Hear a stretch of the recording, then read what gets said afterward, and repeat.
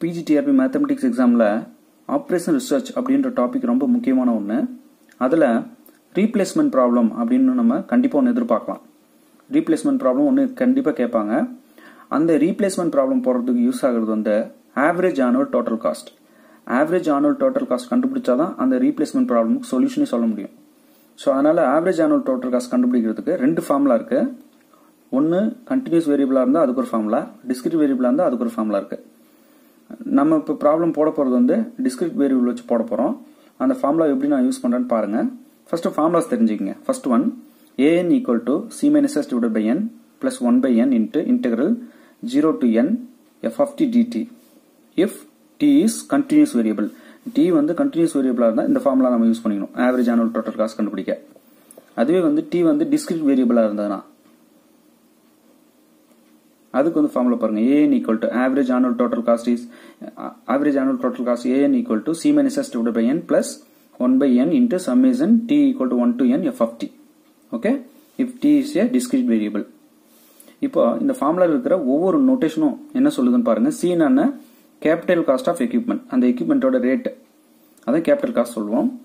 s equal to scrap value of equipment, எக்யூப்மெண்டோட scrap value தான் s. என்னன்றது என்னன்னா number of years that the equipment would be in use, எத்தனை வருஷம் அந்த machine வந்து யூஸ்ல இருந்தது. என்னன்றது number of years the equipment would be in use,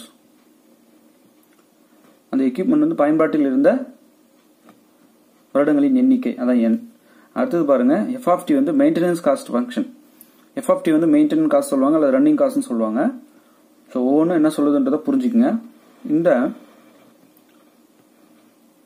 average annual total cost an ஃபார்முலாவை இப்படி எழுதிக்கலாம். இதில் எழுதியிருக்கேன் பாருங்க.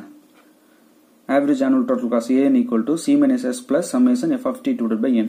இங்க பாருங்க காமனா இங்க டினாமினேட்டர்ல n இருக்குன்றதுனால இல்லைங்களா, n காமனா கீழே போட்டுட்டு நியூமரேட்டர் ஆட் பண்ணியிருக்கேன். அவ்வளவுதான், ரெண்டும் ஒன்று தான். ஓகே, இப்போ இதை யூஸ் பண்ணி எப்படி ப்ராப்ளம் போடுறதுன்னு பார்க்கலாம். அடுத்ததான் நம்ம இப்போ பார்க்க போறது 2012-2013 PGTRB மேத்தமெட்டிக்ஸ் எக்ஸாம் கிட்ட ஒரு முக்கியமான ப்ராப்ளம். இதை வந்து நம்ம ரீப்ளேஸ்மெண்ட் ப்ராப்ளம் அப்படின்னு சொல்லுவோம். அதாவது எந்த இயர்ல வந்து மிஷினை ரீப்ளேஸ் பண்ணணும் அப்படின்ற விஷயத்தை சொல்லும். ஸோ அதனால ரீப்ளேஸ்மெண்ட் ப்ராப்ளம் சொல்லுவாங்க. இதுல இருந்து கண்டிப்பாக ஒரு ப்ராப்ளம் எதிர்பார்க்கலாம். ரொம்ப முக்கியமானதும் கூட, புரிதலுக்கு ரொம்ப எளிமையா இருக்கும், ரொம்ப ஈஸியாக அதை புரிஞ்சுக்குவீங்க. இதில் என்ன கேட்குறாங்க பாருங்க. The cost of machine is ₹6,100 and its scrap value is ₹100. The maintenance cost are year கொடுத்துருக்காங்க. ஒவ்வொரு இயர்லையும் மெயின்டெனன்ஸ் காஸ்ட் எவ்வளோன்றதையும் அவங்களே கொடுத்துட்டாங்க. ஓகே, இதெல்லாம் பாருங்க டிஸ்கிரீட்டா தான் இருக்கு. இது வந்து ஒரு இன்டர்வலா சொல்லியிருந்தாங்கன்னா வந்து கண்டினியூஸ் ரேண்டம் வேரியபிளா நம்ம எடுத்துக்கிட்டு ஃபர்ஸ்ட் ஃபார்முலா யூஸ் பண்ணலாம். இது வந்து டிஸ்கிரீட்டா இருக்குன்றதுனால செகண்ட் ஃபார்முலா யூஸ் பண்ணணும். Average annual total cost an is equal to c minus s plus sigma f of t divided by n, அதான் நம்ம யூஸ் பண்ணணும். ஏன்னா இங்க tன்றது டிஸ்கிரீட் ரேண்டம் வேரியபிள், டிஸ்கிரீட்டா இருக்கு இங்க t, இங்க கீழே இருக்கிறது எல்லாமே f of t. ஓகே, இப்போ என்ன கேக்குறாங்கன்னா the machine is replaced in the year every 6th year, option B every 5th year, option see every 4th year, option D every 7th year. இப்போ இந்த நாளில் எது கரெக்ட்னு நம்ம சொல்லணும். அதாவது மிஷின் வந்து எந்த இயர்ல ரீப்ளேஸ் செய்யப்பட்டது அப்படின்னு கேட்குறாங்க. இதுக்கு வந்து ஹெல்ப் பண்ண போறது வந்து நமக்கு ஆவரேஜ் ஆனுவல் டோட்டல் காஸ்ட். இந்த ஆவரேஜ் ஆனுவல் டோட்டல் காஸ்ட் நம்ம கண்டுபிடிச்சிட்டோம்னா அதை வச்சு நம்ம என்ன பண்ணலாம், ஒவ்வொரு இயருக்கும் கண்டுபிடிக்கணும். ஆவரேஜ் ஆனுவல் டோட்டல் காஸ்ட்ன்றது ஒவ்வொரு இயருக்கும் என்ன வருதுன்னு கண்டுபிடிச்சு அதில் எது மினிமமோ அந்த மினிமம் வேல்யூ கொடுத்த கரஸ்பாண்டிங் இயர் தான் நம்ம அந்த மிஷினை ரீப்ளேஸ் பண்ண வேண்டிய இயர். ஓகே, ஃபர்ஸ்ட் நான் என்ன பண்றேன், ஆவரேஜ் ஆனுவல் டோட்டல் காஸ்ட் கண்டுபிடிக்கிற ஃபார்முலா எழுதிக்கிறேன். இது வந்து டிஸ்கிரீட் தான், கண்டிப்பா இங்க யூஸ் பண்ண வேரியபிள் வந்து டிஸ்கிரீட் ரேண்டம் வேரியபிள். அதனால நம்ம என்ன பண்ணலாம், an equal to c minus plus sigma f of t divided by n, இந்த ஃபார்முலா எடுத்துக்கலாம். இப்போ c minus s எனக்கு தேவைப்படுது, இங்க டேபிள்ல யூஸ் பண்ண போறேன். c என்னன்னா capital cost, s scrap value. So capital cost வந்து மிஷினோட ரேட் கொஸ்டின்ல கொடுத்துருக்காங்க 6,100. ஸ்கிராப் வேல்யூ அவங்களே கொஸ்டின்ல கொடுத்துருக்காங்க 100. இதோ பாருங்க, cost of machine is 6,100, scrap value is ₹100. So அதுதான் நான் இங்கே போட்டிருக்கேன். போட்டு அப்படியே கழிச்சிட்டிங்கன்னா 6,000. கொஸ்டினில் கொடுத்துருக்கிற இயர்லாம் இந்த மாதிரி எழுதிக்கங்க. கரஸ்பாண்டிங் மெயின்டெனன்ஸ் காஸ்ட்டை அப்படியே அதுக்கு நேராக கொடுத்துருக்கிறபடி எழுதிருங்க. இது f of tன்னு வச்சுக்கோங்க. இப்போ ஒவ்வொரு இயருக்கும் சிக்மா f of t எனக்கு தேவை. ஃபர்ஸ்ட் இயரில் சிக்மா f of t என்னன்னா இந்த 100 தான், அப்படியே எடுத்து போட்டுக்கோங்க. செகண்ட் இயரில் சிக்மா f of t என்னன்னா இந்த ஃபர்ஸ்ட் இயர் தான் செகண்ட் இயர் தான் ஆட் பண்ணி செகண்ட் இயருக்கு நேராக இங்கே போடணும். அதான் sigma f of t. Okay, third இயரில் சிக்மா எஃப் ஆஃப் டி என்னன்னா இந்த 3 வருஷத்தும் first year second year third year இது மூணுத்தையும் ஆட் பண்ணி தேர்ட் இயருக்கு நேரம் அப்படி போட்டுக்கணும். அதே போல தான் ஒவ்வொன்றும் இல்லைனா இப்படி எழுதிக்கலாம் பாருங்க. இந்த 100 ஃபர்ஸ்ட் எடுத்து அப்படியே போட்டுக்கங்க. இந்த 200 100ஓட ஆட் பண்ணி இங்கே போடுங்க. ஓகே. அடுத்தது தேர்ட் இயரில் 700 வந்திருக்கீங்களா, இந்த 3 இயர் ஆட் பண்ணி வந்த வேல்யூ தான் அது. செகண்ட் இயர் வரைக்கும் நம்ம ஆட் பண்ணி வச்சிருக்கோம். அதனால தேர்ட் இயர் தான் மட்டும் எடுத்துட்டு போயிட்டு இங்கே ப்ரீவியஸ் சம்மோட ஆட் பண்ணி அப்படி இங்கே போட்டுக்கலாம். இதுக்கும் அதே போல தான். இங்கே பாருங்க, இந்த 600 எடுத்து 700 ஆட் பண்ணி இங்கே போட்டுக்கலாம். இந்த fourth இயரோட sigma F of D. Okay. அதே போல தான் ஒவ்வொன்றும். இப்போ 5th இயர் வேணும்னு வைங்க, sigma F of D 5th year வேணும். இந்த 900 எடுத்து இங்கே போட்டக்கூடாது. ஃபுல்லாக இந்த 5 இயர்ஸ் தான் ஆட் பண்ணி இங்கே போடணும். 3 இயர்ஸ் 5 இயர்ஸ் தான் ஆட் பண்ணி கரெக்டாக 5th இயர் நேராக போடணும். அதுக்கு நம்ம என்ன பண்ணிடலாம், 4th இயர் வரைக்கும் சம் கண்டுபிடிச்சி வச்சிருக்கோம். அப்போ இந்த 5th இயர் மட்டும் அதோட ஆட் பண்ணி இங்கே போட்டுக்கலாம். இதே போல தான் ஒவ்வொன்றும். ஓகே. இப்போ சிக்மா எஃப் ஆஃப் டி வந்து 8th இயரில் என்ன பாருங்க 7000. ரைட். ரொம்ப ஈஸி. இப்போ 6th இயரில் சிக்மா எஃப் ஆஃப் டி என்ன வந்து பாருங்க 5th இயர் வரைக்கும் நம்ம ஆட் பண்ணி ரெடியாக வச்சிருக்கோம். 6th இயரில் 1200 வந்திருக்கு. ஸோ 6th இயரில் சிக்மா எஃப் ஆஃப் டி எனக்கு வேணுன்றதுனால கரெக்டாக 6th இயரில் 1200 இருக்கு. 5th இயர் வரைக்கும் இருக்கிற இந்த வேல்யூவோட ஆட் பண்ணி இங்கே போட்டுருங்க. ஓகே. அவ்வளோதான். அப்போ 100 அப்படியே வச்சுக்கிறோம். இந்த 200 100ஓட ஆட் பண்ணி இங்கே. அடுத்தது இந்த 400 300 ஆட் பண்ணி இங்கே. 600 700 ஆட் பண்ணி இங்கே. 900 இந்த 1300 ஆட் பண்ணி இங்கே. 1200 2200 ஆட் பண்ணி இங்கே. அதே போல தான் ஒவ்வொன்றுக்கும் ப்ரீவியஸ் சம்மோட ஆட் பண்ணி அப்படியே எழுதி கொண்டிதான். ரைட். ரொம்ப ஈஸி இது. இப்போ சிக்மா எஃப் ஆஃப் டி ஈஸியாக கண்டுபிடிச்சிட்டோம். அடுத்து இந்த சிக்மா எஃப் ஆஃப் டின்றது என்னன்னா ஒவ்வொரு இயருக்கும் கண்டுபிடிச்சி வச்சிருக்கோம். ஒவ்வொரு இயர்லையும் சிக்மா எஃப் ஆஃப் டி என்னன்னு கண்டுபிடிச்சிட்டோம். ஓகே. இப்போ இந்த sigma F of டியோட C minus S add பண்ணணும் ஒவ்வொரு இயருக்கும். இப்போ first sigma F of D என்ன பாருங்க 100. இதோட 6000 ஆட் பண்ணுங்க. ஏன்னா சி மைனஸ் எஸ் நம்ம மேலே கண்டுபிடிச்சிருக்கோம் 6000. ஸோ இங்கே கொண்டு வந்து 6000 ஆட் பண்ணா 6100. இதோட 6000 ஆட் பண்ணுங்க செகண்ட் இயரில். ஸோ 6300 6700. இதோட 6000 ஆட் பண்ணா 7300. இது ஒவ்வொன்றுக்கும் 6000 ஆட் பண்ணி இங்கே போட்டுக்கோங்க. ஏன்னா C minus S sigma F of டியோட add பண்ணணும் ஒவ்வொரு இயருக்கும். அந்த ஒவ்வொரு இயருக்கும் நான் போட்டிருக்கேன். ஓகே. இப்போ ஆவரேஜ் ஆனுவல் டோட்டல் காஸ்ட் ஒவ்வொரு இயருக்கும் கண்டுபிடிக்கணும். அதுக்கு என்ன பண்ணலாம், C minus S plus sigma F of D divided by என். இங்கே என்னன்றது என்னன்னா இந்த பாருங்க இயர் என். இப்போ ஃபர்ஸ்ட் இயரில் C minus S plus sigma F of D வந்து 6100 வந்திருக்கு. இப்போ என்னால் டிவைட் பண்ணும், அதாவது கரஸ்பாண்டிங் இயரால் டிவைட் பண்ணி இங்கே போடணும். அதுதான் average annual total cost in first year.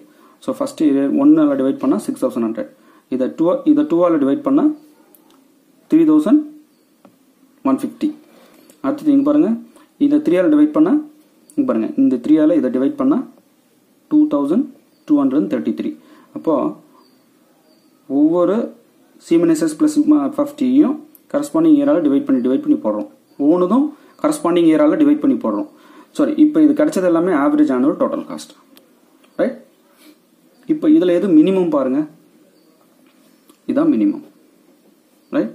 இருக்கிற ஆவரேஜ் ஆனுவல் டோட்டல் காஸ்ட்லேயே மினிமம் வந்து 1567. இந்த 1567 வந்து எந்த இயரில் அக்கர் ஆகிருக்கு பாருங்க, 6th இயரில். ஸோ 6th இயரில் தான் நம்ம வந்து மிஷினை ரீப்ளேஸ் பண்ணணும். ஒவ்வொரு 6 இயர்ஸ் ஒன்ஸும் நம்ம மிஷினை ரீப்ளேஸ் பண்ணணும். ஓகே. அப்போ ஆவரேஜ் ஆனுவல் டோட்டல் காஸ்ட் நமக்கு யூஸ் ஆகுது பாருங்க. மினிமம் காஸ்ட் எங்கே வருதுன்னு பார்த்து அதோட கரஸ்பாண்டிங் இயர் என்னன்னு பார்க்குறோம். அந்த இயரில் தான் நம்ம மிஷினை ரீப்ளேஸ் பண்ணணும். ஓகே. கீழே எழுதியிருக்க பாருங்க, since AN is minimum in the 6th year, the machine should be replaced after every 6 years. Okay. AN வந்து 6th இயரில் மினிமம் ஆகுது. ஸோ மிஷின் வந்து நம்ம ஒவ்வொரு 6 வருஷத்துக்கு ஒரு முறையும் ரீப்ளேஸ் பண்ணணும். இப்போ இதில் எத்தனாவது ஆப்ஷன் பாருங்க, ஆப்ஷன் ஏ. ரைட். ரொம்ப ஈஸியான ஒன்றும் இல்லை. ஃபர்ஸ்ட் சி மைனஸ் எஸ் கண்டுபிடிச்சி வச்சுக்கிறோம். இது டிஸ்கிரீட் ரேண்டம் வேரியபிள் தான் யூஸ் பண்ணியிருக்காங்கன்றதுனால ஃபார்முலா வச்சு யூஸ் பண்ணிக்கிறோம். அவங்க கொடுத்துருக்க இயர்ஸ்லாம் எழுதிங்க, கரஸ்பாண்டிங் எஃப் ஆஃப் டி எழுதிங்க. ஒவ்வொரு இயருக்கும் சிக்மா எஃப் ஆஃப் டி கண்டுபிடிக்கணும். ஃபர்ஸ்ட் இயரில் 100 அப்படி வச்சுக்கோங்க. வச்சுட்டு செகண்ட் இயரில் இந்த 200 100 ஆட் பண்ணி இங்கே போட்டுக்கோங்க. இந்த 400 300 ஆட் பண்ணி இங்கே போட்டுக்கோங்க. 600 700 ஆட் பண்ணி இங்கே போட்டுக்கோங்க. அதான் ஒவ்வொரு வருஷத்தும் நமக்கு சிக்மா எஃப் ஆஃப் டி கிடச்சிரும். அப்போ வந்து 8th இயரில் சிக்மா எஃப் ஆஃப் டி வந்து 7000 கிடச்சிருக்கு. ரைட். இப்போ ஒவ்வொரு sigma F of டியோடையும் C minus S value add பண்ணி போடுறோம் ஒவ்வொரு இயருக்கும். இப்போ சி மைனஸ் எஸ்ன்றது 6000. இந்த 6000 ஆட் பண்ணி அப்படி இங்கே போட்டுங்க. இப்போ கரஸ்பாண்டிங் இயரால் டிவைட் பண்ணுங்க. இதுக்கு வந்து ஃபர்ஸ்ட் இயர் 1ஆல் டிவைட் பண்ணுங்க, இந்த வேல்யூ வரும். இதை 2 ஆல் டிவைட் பண்ணுங்க, இது 3 ஆல் டிவைட் பண்ணுங்க, இது 4 ஆல் டிவைட் பண்ணுங்க, அப்படியே கரஸ்பாண்டிங் இயரால் டிவைட் பண்ணி நீங்க போட்டுருங்க. இதுதான் ஆவரேஜ் ஆனுவல் டோட்டல் காஸ்ட். இதுல எது மினிமம் பாருங்க இருக்கிறதுல, இதுதான் மினிமம். அது எந்த இயர்ல அக்கர் ஆயிருக்கு பாருங்க, 6th இயர்ல. ஸோ ஒவ்வொரு 6 இயர்ஸ்க்கு வந்து நீங்க மிஷினை ரீப்ளேஸ் பண்ணணும். எதனால ஏஎன் வந்து மினிமம் 6th இயர்ல வருதுன்றதுனால அதான் எழுதியிருக்கேன். Since a n is minimum in the 6th year, the machine is should be replaced after every 6 years. ஒவ்வொரு 6 வருஷத்துக்கு வரும்போது நீங்க வந்து மிஷினை ரீப்ளேஸ் பண்ணணும். ஸோ எங்க ஆப்ஷன் ஏ தான் இதுக்கு கரெக்ட். ஓகே, நல்லா ப்ராக்டிஸ் பண்ணிக்கங்க. தயவு செய்து இது வரைக்கும் நம்ம சேனலை சப்ஸ்கிரைப் பண்ணாதவங்க சப்ஸ்கிரைப் பண்ணுங்க, உங்க ஃப்ரெண்ட்ஸ்க்குலாம் ஷேர் கொடுங்க. தேர்வை வந்து நல்ல முறையில் எழுதுங்க, என்னோட வாழ்த்துக்களை நான் தெரிவிச்சுக்கிறேன். இதை தொடர்ந்து நெக்ஸ்ட் பாலிடெக்னிக் டிஆர்பிக்கு நான் வீடியோஸ் கொடுக்க போறேன். அதனால தொடர்ந்து வாட்ச் பண்ணிட்டே வாங்க. முடிஞ்ச வரைக்கும் உங்க ஃப்ரெண்ட்ஸ்க்கு ஷேர் கொடுங்க. உங்களுக்கு தெரிஞ்ச 10th 11th 12th standard ஸ்டூடெண்ட்ஸ்க்கும் suggest பண்ணுங்க, அவங்களுக்கும் நான் தொடர்ந்து வீடியோஸ் கொடுக்க போறேன். உங்ககிட்ட கேட்டிருக்க ஒரு சின்ன உதவி என்னன்னா, இப்போ இந்த எக்ஸாம் ஆன்லைன் டெஸ்ட்ன்றதுனால என்னென்ன கொஸ்டின்லாம் கேட்டாங்க அப்படின்னு சொல்லிட்டு எக்ஸாம் முடிச்சுட்டு வந்து கமெண்ட்ல தெரியப்படுத்துங்க. ஏன்னா நான் சொல்யூஷன் வீடியோ போடுவேன், அதுக்கு எனக்கு கொஸ்டின்ஸ் தேவைப்படுது. ஸோ ஒவ்வொருத்தரும் வந்து நீங்க என்னென்ன கொஸ்டின்ஸ் வந்து எழுதுனீங்க, ஒவ்வொருத்தரும் ஒன்று பார்த்துட்டு சொன்னா கூட போதும் இல்லைங்களா. கிட்டத்தட்ட நமக்கு ஒரு 4000 சப்ஸ்கிரைபர்ஸ் கிட்ட வரப்போறாங்க. ஸோ நீங்க வந்து அது ஒரு உதவி மட்டும் பண்ணுங்க. ஏன்னா அடுத்து சொல்யூஷன் வீடியோ போடணும். ஸோ என்னென்ன கொஸ்டின்ஸ் கேட்டாங்கன்னு தெரிஞ்சாலும் சொல்யூஷன் வீடியோ போட முடியும் இல்லைங்களா. ஸோ கொஸ்டின்ஸை வந்து நீங்க அங்க எழுதின கொஸ்டின்ஸை வந்து கமெண்ட்ல வந்து சொல்லுங்க. உங்களுக்கு டஃபா இருந்ததையாவது சொல்லுங்க, அதையாவது நாங்க போடுறோம். ஏன்னா நெக்ஸ்ட் எழுத போற ஸ்டூடெண்ட்ஸ்க்கு வந்து ரொம்ப ஹெல்ப்ஃபுல்லா இருக்கும். ஸோ கொஸ்டின்ஸ் தெரிய வரணும். அவங்க கொஸ்டின்ஸ் வந்து விடுவாங்களா என்னன்னு தெரியல. ஸோ நீங்க நோட் பண்ணிட்டு வந்து கொஞ்சம் கமெண்ட்ல சொல்லுங்க, சொல்யூஷன் வீடியோ போடுறதுக்காக, வேற ஒன்றும் இல்லை. நீங்க கிளாரிஃபை ஆகிக்கலாம்.